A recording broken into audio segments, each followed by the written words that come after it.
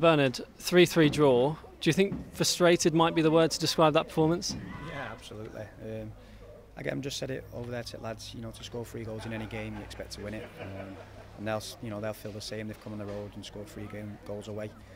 They'll feel like they're unfortunate not to take all 3 points. But I think we've created enough chances and done enough to win a game of football today.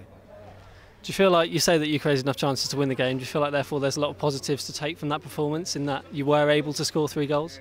Yeah, it's always good to score 3 goals, but obviously it takes the edge off it with conceding 3 goals, which something we don't set up our teams to do, which nobody does, to be honest with you. But we've conceded 3, but we've made sure we put it right at the other end by scoring 3. Do you feel like whatever problems there were today are going to be easy to fix? Yeah, absolutely, because obviously what you've seen today is something you didn't see early on in the season. We was keeping clean sheets. We won 6 or 7 on the bounce. We was unbeaten in 9. So it's obviously something that we've done. We just need to obviously replicate how we started the season. I just think that we're coming into a new league. We set off like an house on fire.